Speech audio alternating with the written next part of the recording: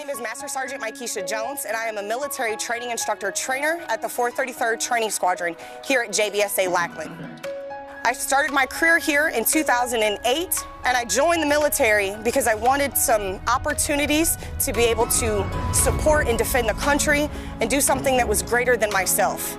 However, as time has gone on in the last 15 years, those reasons have changed. First and foremost, I have learned that I have gained a much larger family than I could have ever imagined. Being able to come to work every single day and know that I have people surrounded me that are my mentors and my family, and they always have my back, and we always have a lot of fun. Another very important reason why I chose to join and stay in the military for the last 15 years is because I want to be an example for my daughter. As a single parent, I want my 12-year-old little girl to be able to see that she can accomplish absolutely anything that she sets her mind to.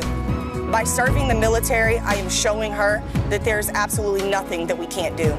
And that is the reason why I decided to stay in the United States Air Force.